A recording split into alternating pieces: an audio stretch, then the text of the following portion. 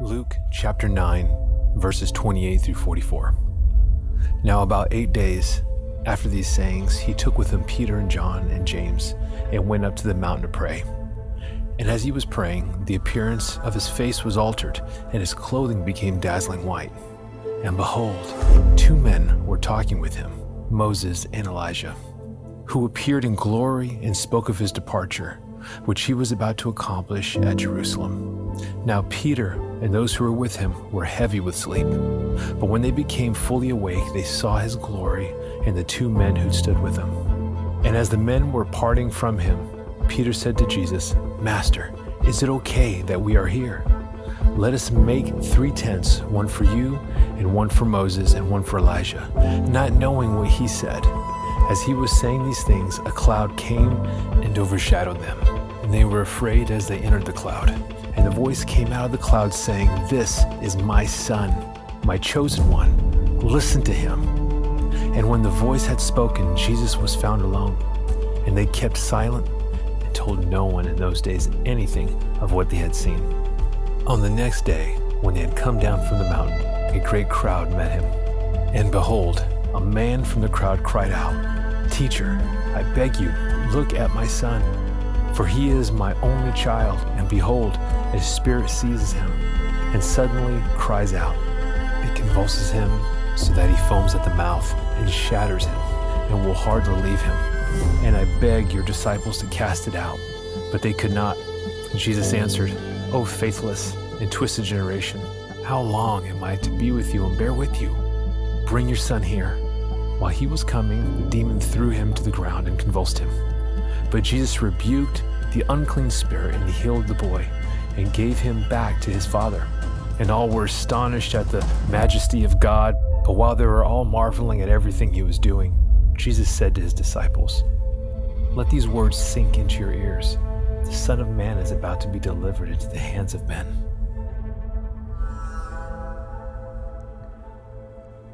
Listen, I could listen to Jason Faria read the Bible to music for days and days and days. Wasn't that just awesome?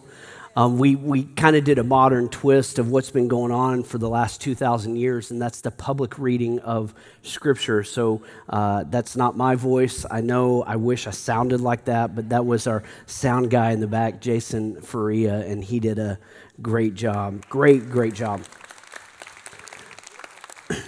Now, a few years ago, we were up in the mountains in Utah, and for some reason, I had to take an Uber to get back to the kids. And you have to understand something about me. I'm a Kennedy. Not a Kennedy of Massachusetts, but a Kennedy of Oklahoma.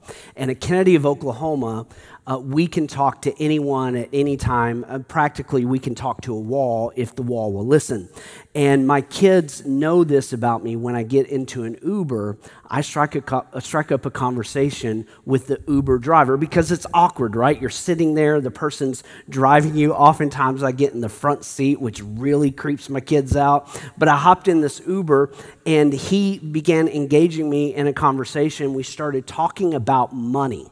Now, not in the way that you think that preachers talk about money, but just things like if you had $10 million, or if you were the one in Los Angeles County who won the $2 billion Powerball lottery ticket, what would you do with that money? Well, as a man of God, I would obviously tithe, like every single one in the room would, right? You would all tithe.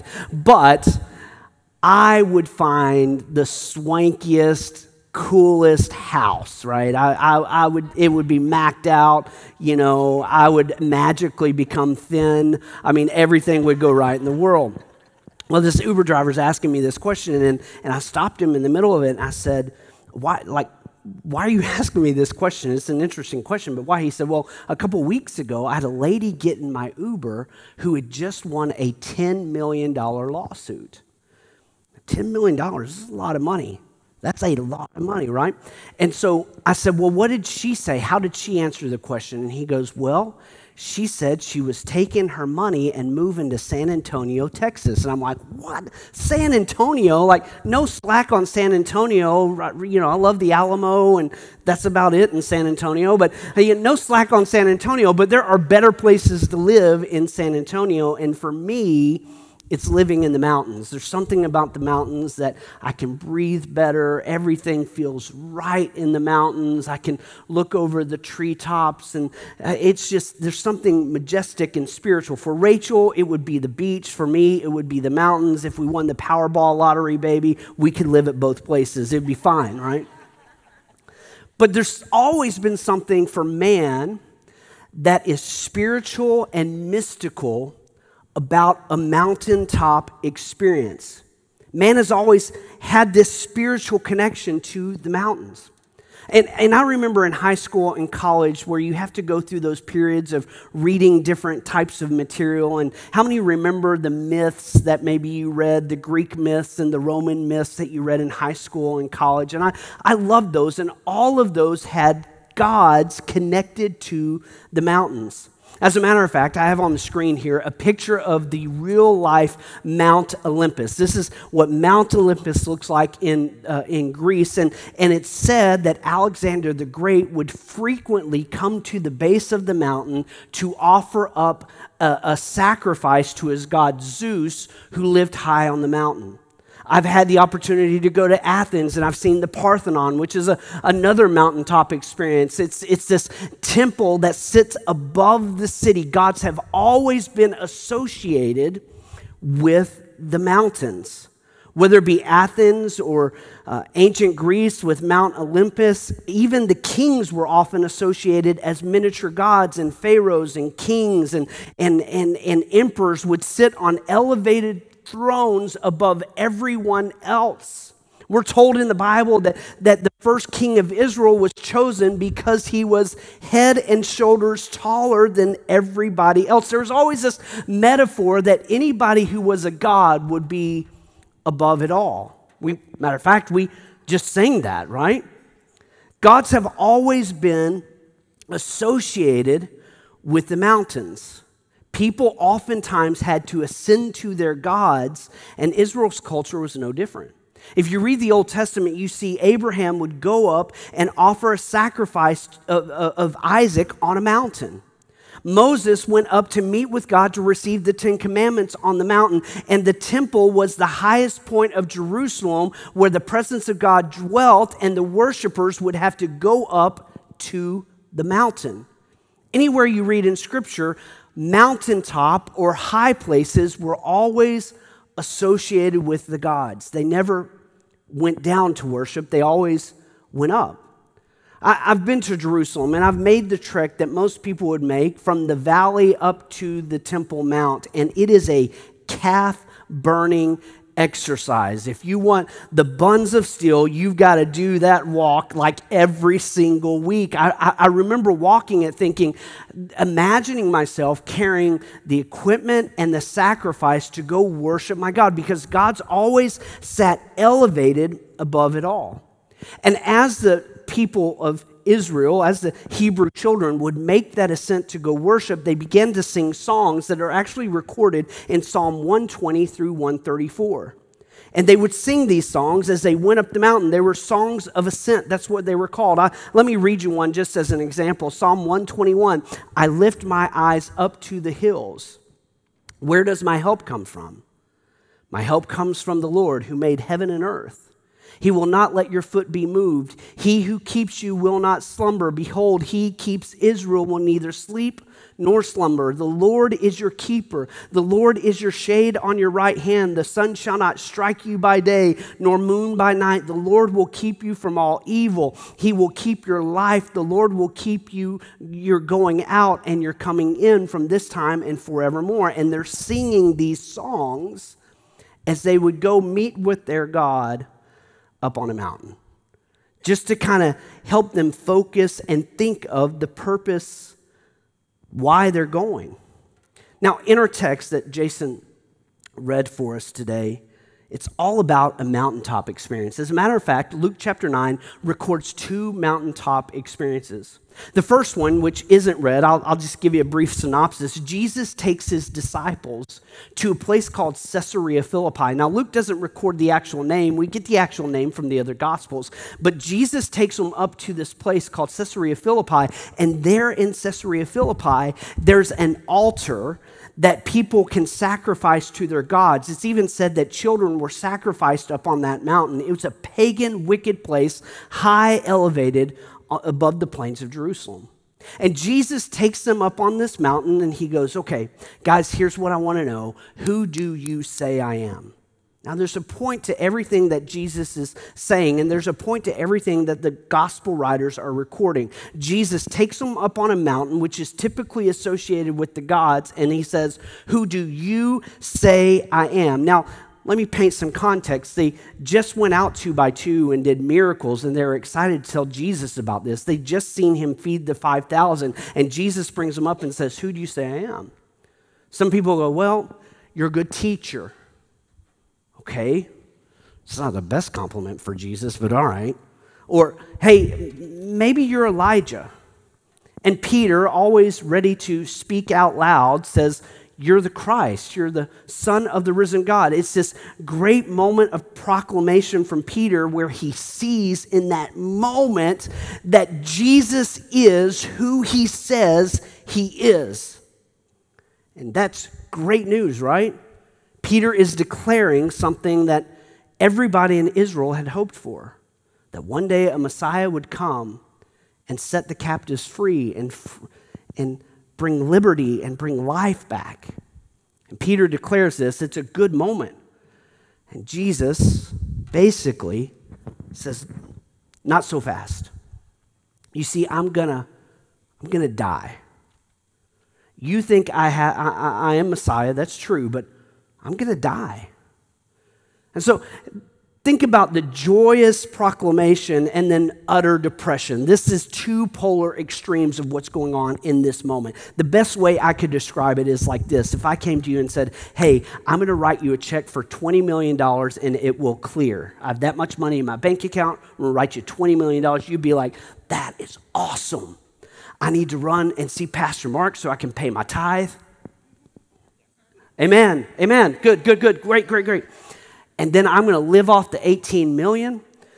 You know, thank you, Jason. That is such, man, you'd be indebted to me. But then I would write the check and hand it to you and go, but here's the catch. The government called, the state of California called, really. The state of California called and said that you owe $100 million in taxes. Utter despondency, right? You would be on the floor weeping and praying, and God, deliver me from this moment. So 2 polar extremes. That's what's happening in this moment. This great proclamation up on a mountain that Jesus is God, all the way to the depths of despair that this God is going to die. So I don't think Jesus figured out that the disciples were really dealing with that too well. So he takes them on 8 days later, a second mountain experience. This is from the text. He takes 3 people, Peter, James, and John. Now, the reason you have to understand why he takes 3, I think it has to do with what Deuteronomy tells us in 19, which is a law passage that out of the mouth or the establishment of 2 or 3 witnesses, something will be declared right. And I think he's doing that so that one day they would declare it out of their mouths and witness to the world his glory and his divinity. And we know that they did because James in chapter 2 of his letter talks about Jesus being the glorious Lord Jesus Christ, this phrase dripping with God-like divinity. And Peter in his second letter, as he's reflecting on this moment, calls Jesus the glorious Lord God, using the same type of language. And John, who writes Revelation, the first chapter of Revelation, where he's declaring Jesus in this God-like term, and even in his gospel says that the Word became flesh and dwelt among us, and we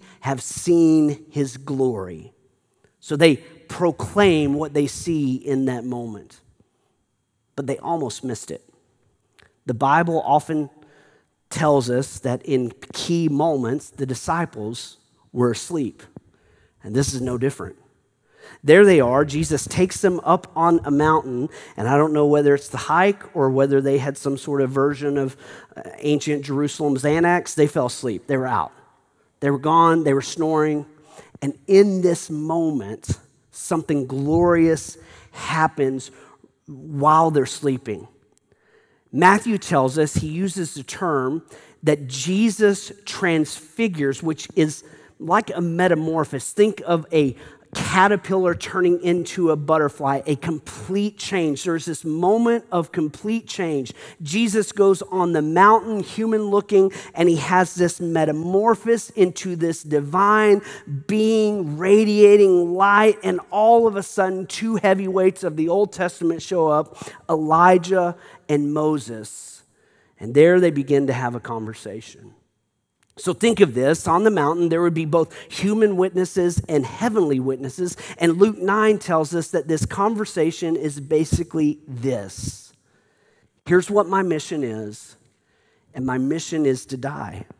Now the phrase that Luke uses here in the English is departure or going away, whatever version you have, but the word in the Greek is actually exodus. Jesus is talking about his ultimate exit and his mission, and it's just this wonderful, rich, cool conversation as the disciples are sitting over there dozing off in the corner. And before I get further into the story, the question has to be asked, why Moses and why Elijah? Do you ever do that with the Bible? You're reading something, you're like, oh, Moses and Elijah, okay. Do you ever stop and go, I wonder why them? So let's start with Moses. Why Moses? Moses represents the law. Moses, not only in the Israel culture, represented the law, he represented the beginning of the nation, the beginning of this great covenant that God would fulfill with Israel, the beginning of the nation state, on and on and on. He represents the law and the beginning. That's who Moses was. Moses would have been the most trusted person in all of Israel. Even to that day, they were continuing following the law that Moses would pen with his own hand as God delivered it to him. So why Elijah? Well, Elijah was the prophet of the prophets. He was the one that everyone pointed to as the man when it came to the prophets. As a matter of fact, Elijah is always associated with end-time things. Malachi 4 says this, "Behold, I will send you Elijah the prophet before the great and awesome day of the Lord. And he will turn the hearts of the father to their children and the hearts of the children to their fathers, lest I come and strike the land with a decree of utter destruction." So you have Moses, who's representing the beginning. You have Elijah representing the end. And you have Jesus talking about the deliverance from mankind. So think about it from a theological perspective, because that's the world I operate in. Here's what this passage is really telling us the conversation was about. Jesus is saying that my mission is from the beginning to the end, and I will deliver mankind. It's a powerful moment that's recorded right there in the text. And yet the disciples are over here dozing. I mean, just out. Jesus brought them up here to be witnesses to the glory that he wanted to reveal to them, and they are gone. But what happens in Luke chapter 9 is pretty powerful. They wake up. They almost missed it. And let me stop with a real practical point for you for a moment, church. If you're not careful, you can be asleep or miss God moving in your midst. You can let it fly right by you without ever recognizing it. I see it happen all the time. For some people, they miss it because of the ease of life. Life is too comfortable. They've got everything going for them. Man, they've got the 2.5 kids and the 3 dogs and the cars parked in the driveway and this and that. And if they're not careful, the ease of life becomes a barrier or a blinder or can make you fall asleep to God moving in your midst in that moment. For others of you, it is the of life. Life is overwhelming. You're struggling. You're hurting. You're broken. And you're looking at your brokenness so much you can't even see God moving in your midst. Others of us, it's just pure distractions. We're busy. I can't make it to church on Sunday, Pastor. Why? Well, I've just been busy. I got kids. I got grandkids. I got dogs. I got cats, I got a lawn to mow, I got a harvest to do, I got this and this and this and this and this and this, and you can busy yourself out of the move of God. I've seen it over and over again as I've pastored for 20 plus years that people can have all kinds of distractions that keep them away from God moving in their life. And then there's other people who miss the move of God because of hate and anger and bitterness dwelling deep inside their heart. They're eaten up with it. And they're so focused on what other people have done to them, and they become a victim that they never see the presence of God move in their midst. These are the things that make us go to sleep. God's right here on the mountain. He's moving. He's showing himself in a glorious way, but we're over here dozing because of our own life issues that we can't seem to navigate out of. The disciples almost missed it because they were asleep. But the Bible tells us they wake up. And I can imagine Peter kind of stretching out, opening up his eyes, rubbing his eyes and going, "Hey, John, do you see Moses?" Right? He wakes up, he sees what's happening, and he immediately goes to Jesus, and he sees these titans of the faith that represent the prophets, that represent the law, that represents the beginning, that represents the end, and he sees Jesus beaming, this radiance beaming, and Peter's first response is, "Let's build some tents for both Moses, Elijah, and you." Now, there's some significance here that might bore you, but there's a theological moment here. Down around this time, they're celebrating what's known as the Feast of Tabernacles. And really, when you read certain versions of the Bible, Peter doesn't say tent, he says tabernacle. And it's just this shelter. And they did that in Jerusalem to celebrate the Exodus coming out and going into a new land. And so Peter sees this and he goes, "This is the moment where we can just camp here, Lord. Let's just build a tent for you and Moses and Elijah and me and James and John. We'll just sit up here and just soak it all in."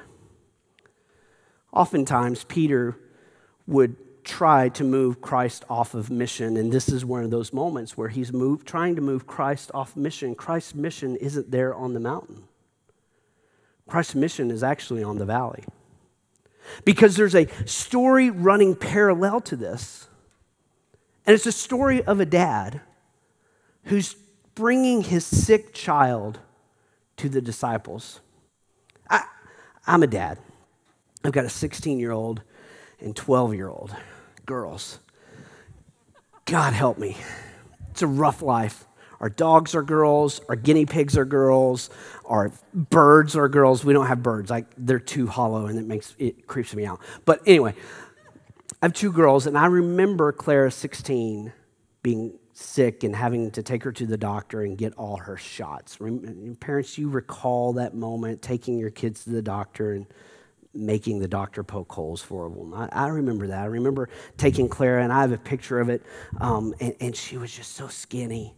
And I gave her this precious baby to the doctor, and knowing the doctor is doing what's right, and as he's giving her shot after shot, Claire's looking at me like, "What is going on? Why are you letting this happen, Dad? What's sick kid? A broken bone, a kid in the hospital. A sick kid has a way of just wrecking your life as a parent, doesn't it? I would rather be sick than them. I would rather go through pain than them." Imagine the desperation for a moment as this dad brings this baby boy who's throwing himself on the ground and having seizures, who's possibly throwing himself into the fire, who's broken. And he brings him to the disciples that he's heard produces miracles and bringing this boy to the disciples, and they look at him and go, we can't do anything. God can't stay in the mountain. God has to be in the valley. And that's what happens for Peter and James and John in that moment as Peter is saying, hey, let's just stay up here and soak in the presence of God. The scriptures tells us that immediately a shadow overwhelms them. Moses and Elijah are gone, and Jesus looks at them, this is my paraphrase, and says, boys, we've got to go down there because down there is where they need me, not up here. Jesus goes down and he grabs the baby boy as this man is holding him, and Jesus looking frustrated. I mean, can you imagine dealing with the disciples who you have walked with and trained and tried to help learn about God, and you see miracles happen? Can you imagine dealing with 12 idiots for 3 years? Pastor's nodding his head like, I've dealt with you for like 20. I get it. Can you imagine that? And so here's what happens. Jesus grabs the boy and he heals the boy and he restores the boy.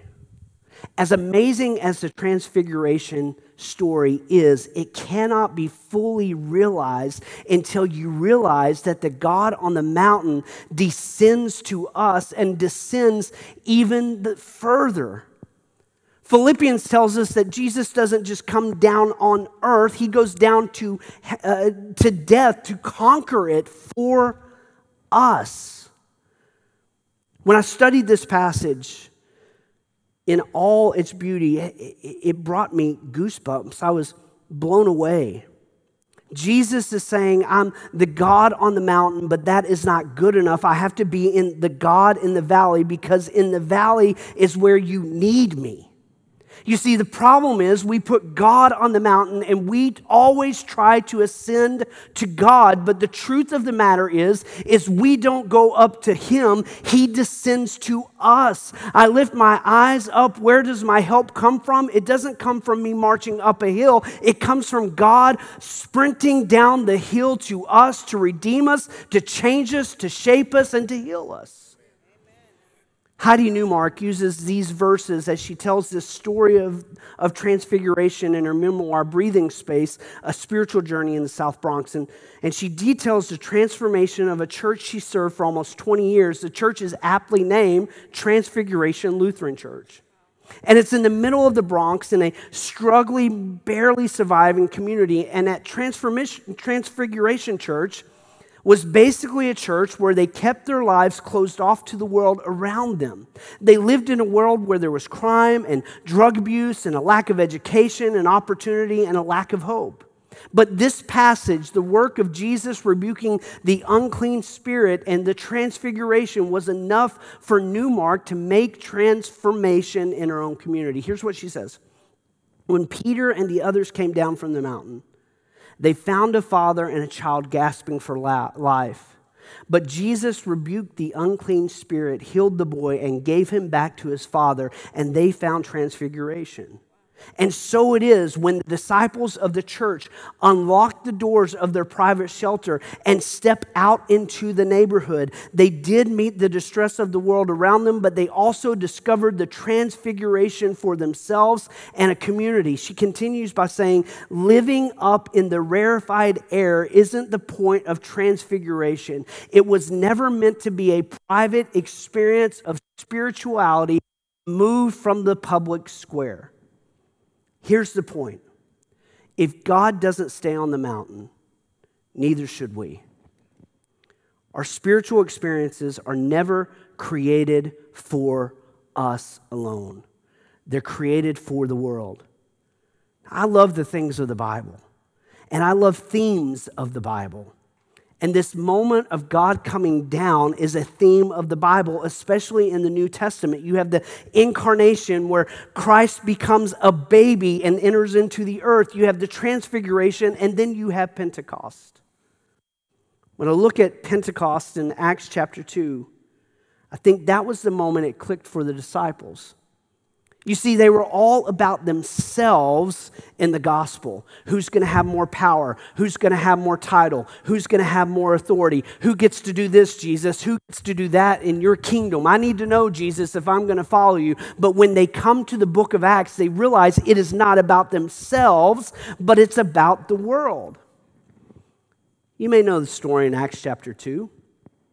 Jesus ascends up into heaven on a mountain. Acts chapter 1. He tells the crowd there to go and wait for a promise. And so 120 gather in an upper room. And all of a sudden, as they're praying, there's the sound of wind. Wind associated in the Old Testament often has to do with the presence of God. So they're hearing the physical presence of God enter into the room, this whoosh. I mean, just think about it. If we were in an upper room and the doors were closed and we hear this loud, loud sound of wind, but then a second manifestation happens. Fire sits on their head. And I always envision this in a Sunday school way where it's a little teardrop, like on the flannel boards. Maybe you grew up in church, maybe you're not, but that's how I envision it. But it was obviously something that was spectacular. The fire represented God's leading in the wilderness. So you have this physical manifestation, and it's powerful. People start speaking in tongues, right? We're Pentecostal. We should be able to say speak in tongues without shuddering and being nervous about it. People were speaking in tongues.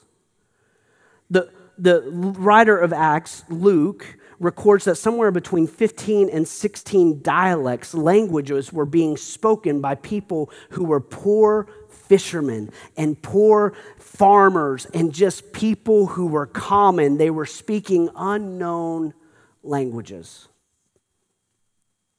This is where I think it clicked. Now think for a moment. Peter, a few months before this, is up on a mountain and he's seeing the manifestation of God and he says, let's just park here and make it about us. But in Acts chapter 2, he stands up and he says, we've got to be people of the valley as well. You know how I know? Because the Bible tells us that he begins to preach. Now, it's a smaller room that they're in. It's not a huge room, but we know because Acts records this, that 3,000 people are saved in that moment and they are baptized. Well, where can you baptize 3,000 people? We have a big church here. This is a big room, and one day, I know our dream is one day we'll have 100 or 200 every baptism Sunday, baptizing them in this giant tank. Wouldn't that be awesome? That's a big room, right? Where can you baptize 3,000 people in Jerusalem at a given notice? There's only one place. It's the temple. So follow me here. The presence of God is in the room. It doesn't get contained in the room. It spills out into the city, and people hear the message of God because of the impact that's happening in the room. If I can stretch the metaphor a little bit, the experience you have on the mountain is for the valley. And it must, listen to me, it must spill out, because I've seen a lot of churches that go, this is a great experience for us. Let's just build a couple of tents here and just soak in it. And when that happens, it shuts off. It shuts off. Listen to me. You want revival? Get empowered in the mountain and go be the incarnational presence of Jesus in the valley. That's how revival happens. That's how revival happens.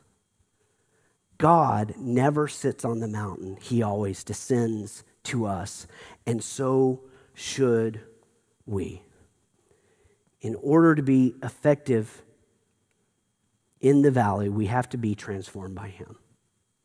There's two types of people who come to church, and I know this.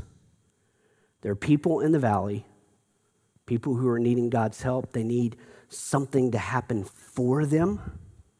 They need God to bring a healing. They need God to bring a miracle. They need God to bring restoration, salvation. Those are people in the valley. And then there's a second type of people. Those are people on the mountain needing God to do something through them. Through them. And in this room, I dare say we have both. I think there are people in this room right now who need a touch from God. God to do something significant in your life. So here's how we're going to close. We've got about 10, 15 minutes. We're going to get Pentecostal here, and I hope that's okay. But here's what I want to do. If you need God to do something in your life, you're someone in a valley situation, I want you to come and stand right up here. Come stand right up here. Don't be ashamed of it. We all have valley moments. We all have moments that God needs to do something. We need God to produce miracles. Come on. Come on. Let's move. Let's move. Because I believe that God's going to do something significant right down here. I think God's going to do something significant in this moment. We're going to let them filter down here.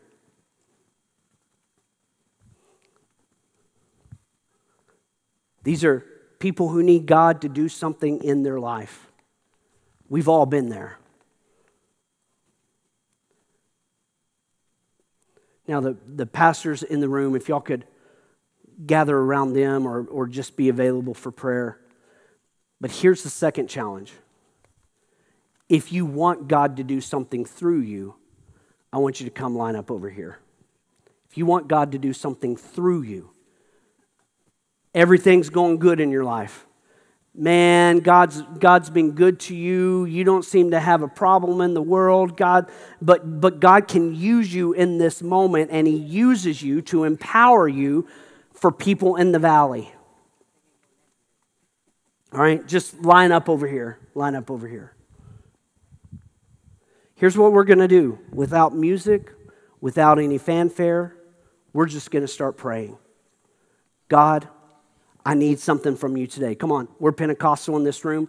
Y'all can pray. Y'all can seek God. We'll have pastors come around and lay hands on you. God, I want you to move through me so I can do something in the valley, that I can help people, that I can minister to people. God, I need a miracle in my life. Come on, let's cry out to God right now. Father, we need you. We are broken. We are hurting. God, we're in a valley right now, and we need to show up in a strong way. If I have pastors and elders and staff members here, just start prayer workers, just start walking around and laying hands on people. We don't have to have any fanfare. God, use me in this moment. God, use me. Show me what you want me to do with what you're doing in my life. Empower me, God, with your presence. If you speak in a heavenly language, if you speak in tongues, just begin to praise God in tongues, and let's see what He's going to do in this moment. Father, I pray for every single person in this room. God, whether they need something from you or they want you to move through them, we are asking for you to show up in this room and move in a mighty way.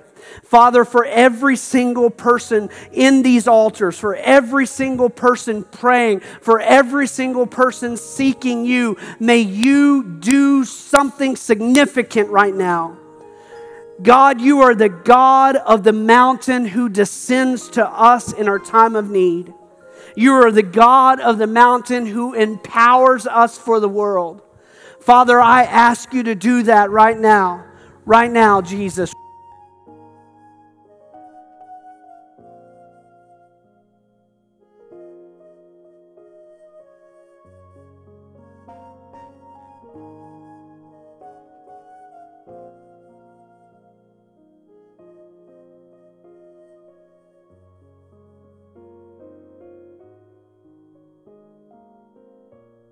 All right, folks who have been praying on this side about God using you, I want you to go to this side right now and lay your hands and begin to pray for the people who need something from God. Don't be shy. Just start moving and just start praying.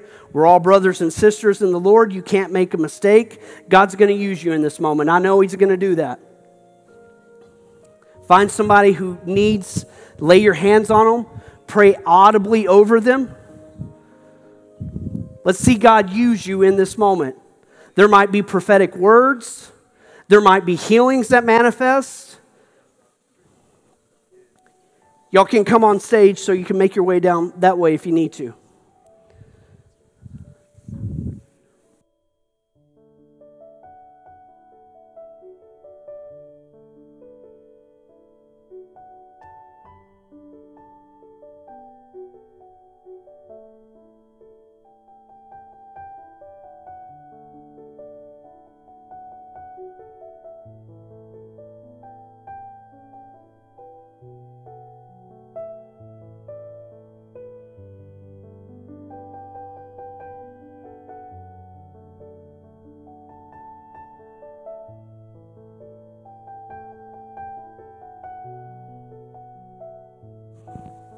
Let the Holy Spirit lead you and guide you as you pray for these people. If God gives you a word, you speak that word over them.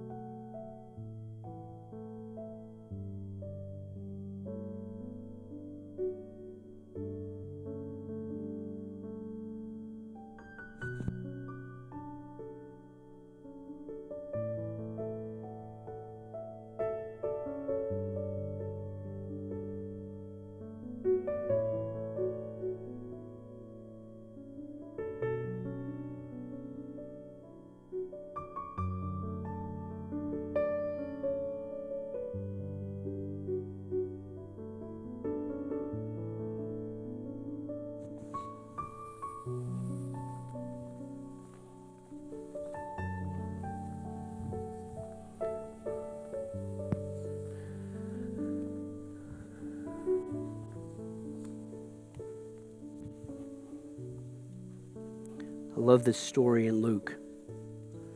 It demonstrates so beautifully what we're called to do. We're not called to go Sunday to Sunday, experience after experience after experience for our own purposes. We are to be the incarnation of Christ to the world. That's the challenge for this week. We're going to continue praying in the altar, but for those who are sitting down, let me bless you and you can be dismissed. Father, I thank you for your word today. I pray that you watch over it, you perform it in our lives, you challenge us with it. And Father, I pray you bless your people with health.